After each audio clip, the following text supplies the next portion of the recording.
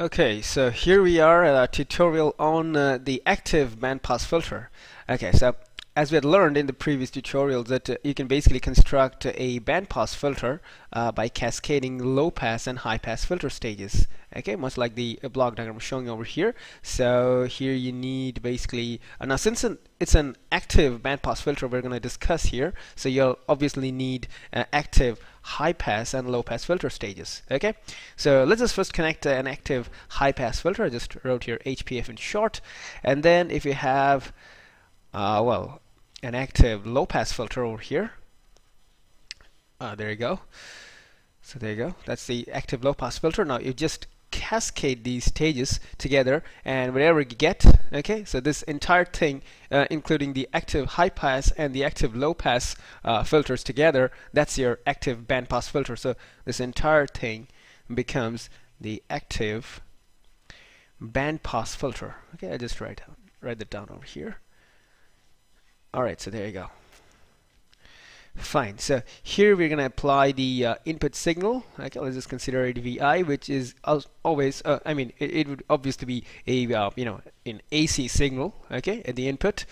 And obviously from here we're going to have the output taken from this particular terminal. Okay, so this entire circuit using these filter stages together within the dotted lines, okay, that just serve as our active bandpass filter. Right, and now we know that well, an active filter, an active high pass filter basically has a cutoff frequency known as the lower cutoff frequency, okay, and the active low pass filter has a cutoff frequency known as the upper cutoff frequency, or rather denoted with the symbol FH.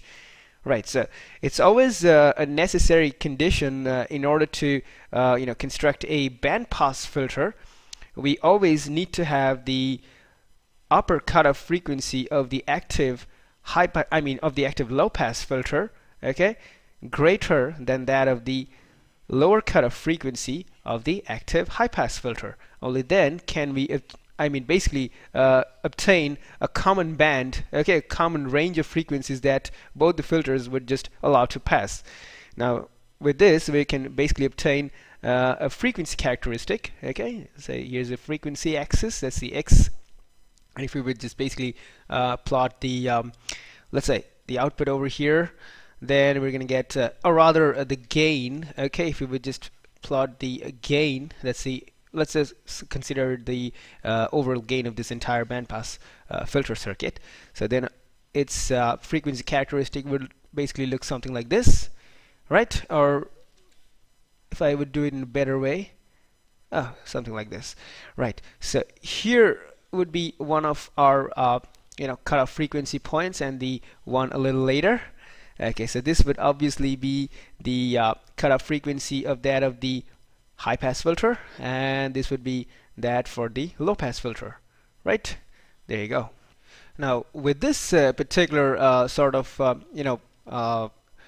graph that we should expect for a bandpass filter, okay, whenever we just experimentally design it, right, we should get some sort of pass band that would look something like this, okay, within this particular area. So this should be the pass band, okay, and there you go. And of course here we would have the corresponding stop bands. That is stop band over here, and again another stop band somewhere over here. Okay, so there you go. So that's exactly what the active bandpass filter's characteristics going to look. So you should always keep in mind that the bandpass filter is such a filter that would just basically allow all the certain input electrical signals, okay, with frequencies in between that of the upper cutoff frequency of the low pass filter and the lower cutoff frequency of the high pass filter to appear at its output unattenuated, okay, and the rest of the frequency components outside this particular range, that is FH minus FL, those frequency components outside of this particular frequency range would just be attenuated by the filter circuit itself.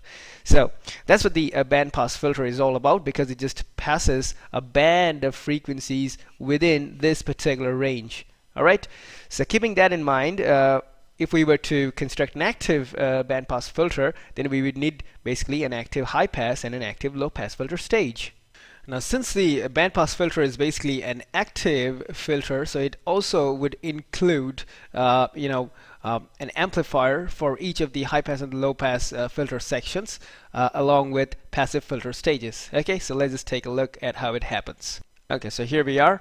Now we're basically going to use op amps over here as the amplifier, the amplifying device. Okay, so we're just going to use op amps as the amplifying device. All right, in both the high pass and the low pass filter stages. So there you go.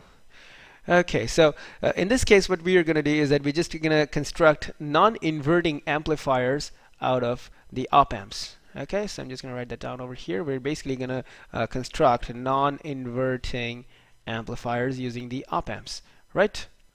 Now here we've just constructed the non-inverting amplifiers, okay, using both the op amps. So if we can just call this as R1 and this as RF1 over here. Okay, this will be RF2 and this will be okay, let's just call it R2, no problem. So here we are. Alright, if we just wanted to make the measure of each of them, so let's just call it R1 over here also, so just denoting the fact that both these resistors would have the same value, and this is RF and this one too as RF, so the feedback resistors also would have the basically the same value. Alright, so here we are with the non-inverting amplifiers, and now we're gonna add the passive filter stages to each of these non-inverting amplifiers. Okay, so here are the filter stages complete. Okay, so this part on the left, of course, is a first order. Okay, I'm just going to write that down over here. Sorry. Yeah. So this is basically a first order high pass filter, right? And this is, of course, the other stage on the right. That is, this one is a first order low pass filter. Okay, so now our basic job is to cascade them. So here we just cascade them, and there we have it, our entire bandpass filter circuit. Okay, so this is our entire active bandpass filter circuit that we have just drawn over here. So this is our first order, okay, active bandpass filter circuit. All right. So this takes a little time to write over here. So there you go. Okay, so now if we would just basically connect some sort of input signal source over here, so let's just connect it over here. It's a sinusoidal source, so it's a source of DC. Sorry, there AC. There's my slip of tongue over there. Kind of don't mind. So this is an AC signal generating source. Okay, and if you just call it V in this case, so it's going to provide variable frequencies of input signals, and now you could basically obtain the output voltage from that of this particular end right over here. Okay, so now we can see that the output of the high pass filter acts as the input to the low pass filter, okay, and the entire output is just obtained from over here. Now the order of the band pass filter that we've just obtained over here, as you can see, is also first order. Okay, so from here we can just get the idea that if the low pass and high pass filter stages that you're using to construct the band pass filter, if those low pass and high pass filter stages are of the first order, so you'll basically get a band pass filter which is also having a first order. Okay, and if you're using second order high pass and low pass filter stages, on the other hand, then it's quite natural that your bandpass filter will also be known as a second order bandpass filter. Okay, so things just go on this way. Right, so now if we just look at the circuit and think about mathematically treating it, then I might tell you that the overall gain of this entire circuit is just basically given by AV. Okay, so that's the overall gain, and it's basically equal to AFT, okay, divided by that of root over 1 plus FL by F whole squared, okay, and then this entire thing multiplied with, okay, so I'll just include the entire thing in a bracket, Okay, so that's a root over, I just pull it together, and then there's another over here, that's a 1 plus that of f by fh, okay, whole squared. So there you go. Okay, so in this expression that what you could get to see over here, this is basically a very important expression, okay, speaking from the mathematical point of view of treating the circuit. So here the terms AV defines the overall gain of the entire bandpass filter circuit. I'll just write BPF in short. Okay, and here AFT, okay, here AFT is the total gain of the amplifier stages. Okay, so this is basically the total gain, I mean, or rather you can basically call this as the total passband gain. So that way is just a better way to address it. Okay, so this is the total passband gain, so that the frequencies that will just be present in the passband will experience this magnitude of gain from that of the amplifiers. Okay, so there you go. And now on the other hand, here FL is of course the cutoff frequency. This is the lower cutoff frequency of the high pass filter. So this is a lower cutoff frequency. Okay, lower cutoff frequency of the high pass filter. Okay, there you go. And FH on the other hand is the upper cutoff frequency of the low pass filter. So there you go. That's the upper cutoff frequency, right, of the low pass filter. So there you go.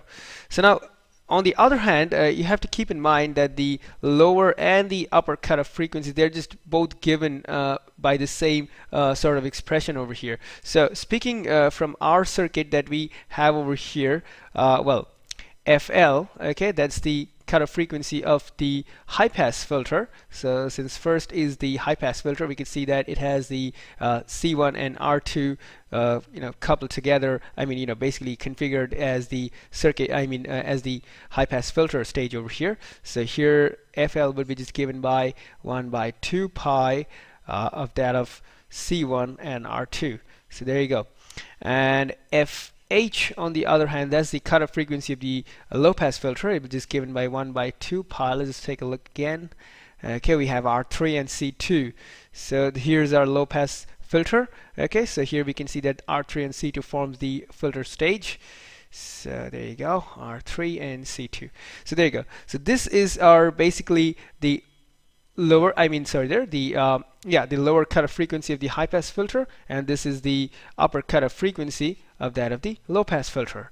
Now whenever we just move on to the characteristic of this particular circuit, okay, so here's our characteristic, and so at this at some point somewhere over here, we're supposed to obtain the lower cutoff frequency, okay, of that of the high pass filter, okay, and well, at some point over here we're supposed to obtain the upper cutoff frequency, as FH, of the low pass filter, right?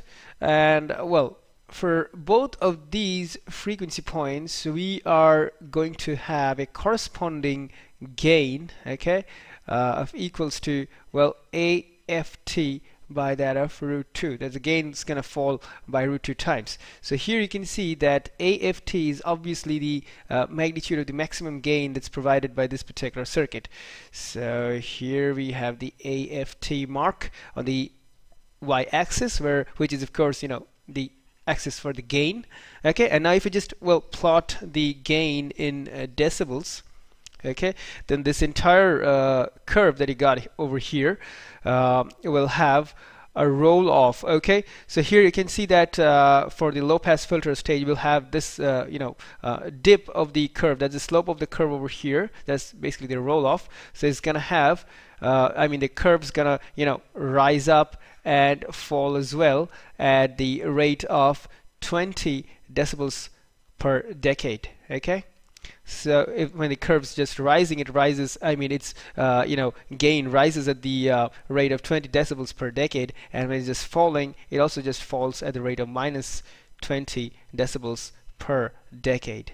Okay, so since it's a first order bandpass filter, so that's why the slopes of the curve basically rise and fall at the rate of 20 decibels per decade. Okay, so now you can see that at exactly somewhere between that of FL and FH will have basically a point, okay, at which the gain would be the maximum. So that's the maximum gain AFT would be just experienced by the frequency component, somewhere between that of FL and FH. So this particular point is just referred to as the center frequency. Okay, we just refer to it as FC. So here the center frequency FC is just given by root over FL and multiplied with that of FH. So it's basically the product of FL and FH rooted, and then we just find out the value of the center frequency. Okay, so this is basically the center frequency of the band pass filter that we got over here. Okay, now we should all keep in mind that band pass filters basically have a certain degree of bandwidth. Okay, so here the bandwidth is defined as the range of frequencies between that of FH and FL. So it's basically FH minus that of FL. So that's the bandwidth of the particular band pass filter. So this is the bandwidth. Okay, as I just wrote it down in short as BW over here. So this is the bandwidth of the band pass filter. So again, I'm just using a short form BPF for band pass filter. And here you can see that, within FL and FH, the range of frequencies that we have over here, the filter will basically let these frequencies be amplified and passed off as output signals with sufficient gain. Okay, so they'll be just amplified with sufficient gain, and we just passed off from the output of this entire bandpass filter circuit. Okay, and those outside this range, okay, that means the frequency components greater than that of FH and less than that of FL will be just neglected, or rather attenuated or suppressed by this particular filter. So they'll just not experience that much of gain. So here, okay, we have our pass band. All right, so that's the pass band of this bandpass filter, and on both the sides, that's below FL and above FH, we have our corresponding stop bands. And there you go. So here we have our stop bands. Okay, so that's basically what we have from our characteristics. Now looking at this curve once more, we see that this particular curve has a wider bandwidth. Okay, so the curve could have been much narrower, but it's not so narrow. It has sufficiently wide bandwidth. Okay, so here the bandwidth is sufficiently wide. Okay, we can just basically write it down over here. So bandwidth is basically sufficiently wide.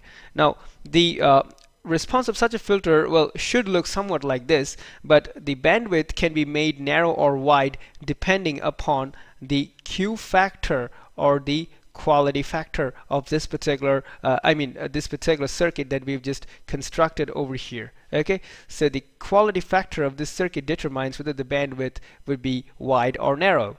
Okay, so if we just represent the quality factor with the symbol Q over here, then mathematically Q is basically equal to the center frequency divided by the bandwidth of the circuit, or more so we can just basically write it as FC divided by that of FH minus FL.